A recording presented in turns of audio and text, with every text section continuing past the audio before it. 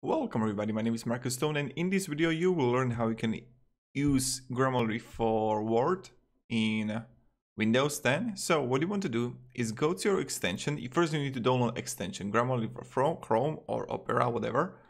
Click on it and then you will have it here, add Grammarly to Windows. Install now. Okay, it's starting being downloaded. I'm going to click on it, run. Okay, let's see. Welcome to Grammarly. Skip. Oh, next. Exporting text. Okay.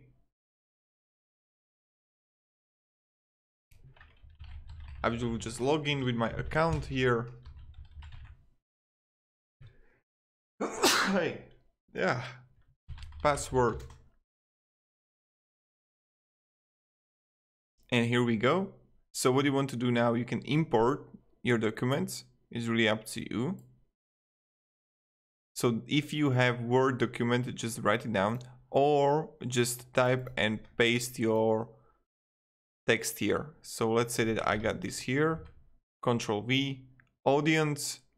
You can choose formality, neutral, formal, domain, academic, business, tone, intent. You can just play with it. And right now, we have here like misspellings, effect, and you have perfect applications right here.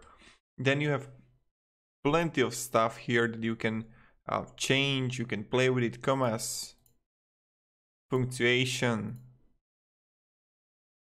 show, and this is how it works. So what you can do is this, and when I write wrote, it's not working right here, so you can only make it like this, and you can upload your file here. New document is the same as extension, but also you can use it in Windows 10 as application, so you don't need to go to the internet. So that's kind of it. Thank you very much everybody for watching, and goodbye.